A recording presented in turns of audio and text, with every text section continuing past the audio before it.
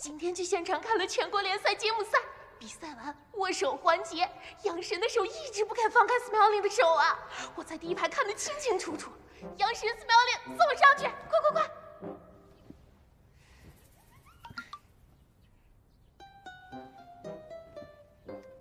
看着陈哥吃药。多大人了，自己不会吃哦？你让他自己吃，他肯定不会吃的。没办法，担待着点吧。病死了，咱们就没队长了。扶持宁晨小胖上位。那你和陆月吵架的时候就没人帮你了。小胖管不住陆月。最近他因为蜜汁愧疚，对陆月千依百顺的，吃个饭还要给他夹菜。药箱在哪儿？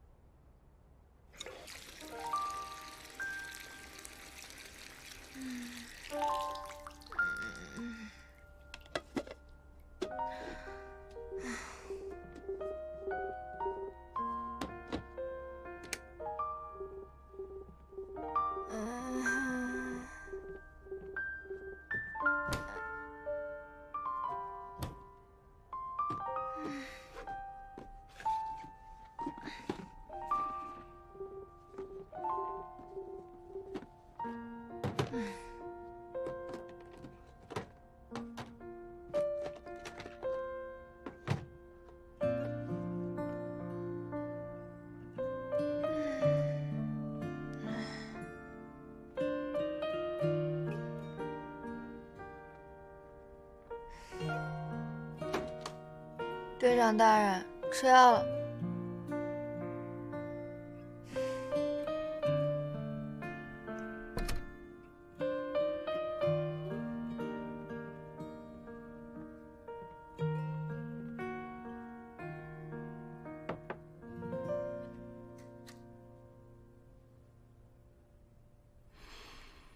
你鬼鬼祟祟来我房间干什么？小儿说让我看你吃完药。你放那吧，我一会儿自己吃。你吃完再睡吧。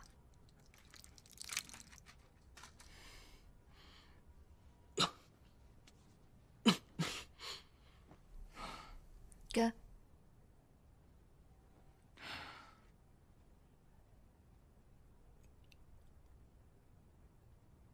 水太烫了，重新倒。你知道吗？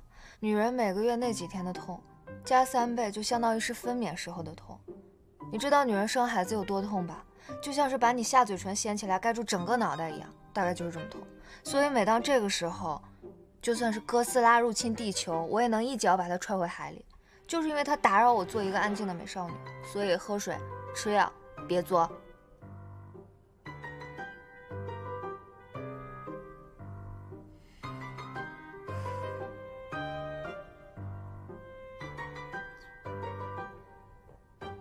再喝一口，生病就是要多喝热水。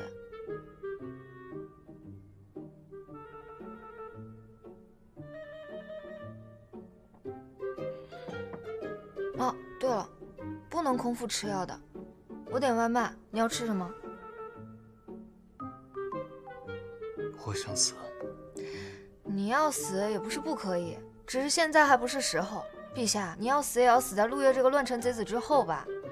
你想吃什么？黄焖鸡米饭、麻辣香锅、日本料理还是韩国菜啊？不许说不可以。你怎么肚子痛，胃口还那么好？还有肚子痛吃日料是什么鬼？我是给你点的，我想喝粥。哦，我也想喝粥。我想喝白粥加红糖那种。叫外卖吧，红糖厨房里有。粥倒了自己喝。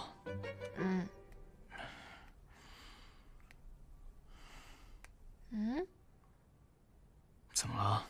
这些粥店都没有白粥，唯一有的几家评价还不太好。算了，自己煮吧，正好我也喝不惯外面煮的粥。